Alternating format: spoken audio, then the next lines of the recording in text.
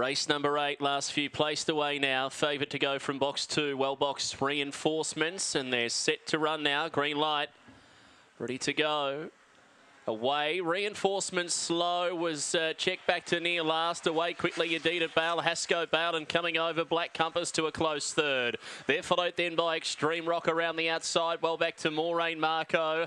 About 4 lengths back then to Windy Storm. 5 away, Reinforcements, down and out, tick along Nibel. Off the back now, and Adita Bale does it well. 2-3 lengths to Hasco Bale, and then Black Compass, and the rest headed by Moraine Marco as they string out. Adita Bale has them running. Adita Bale won it by 3 lengths, beating Hasco Bale. Black Compass just batted away into third placing, and then Moraine Marco. They were clear to Reinforcements, Extreme Rock, and at the end, Windy Storm, and completing the course, tick along Nibel after a fall. Smart run, 30.06 for Adita Bale.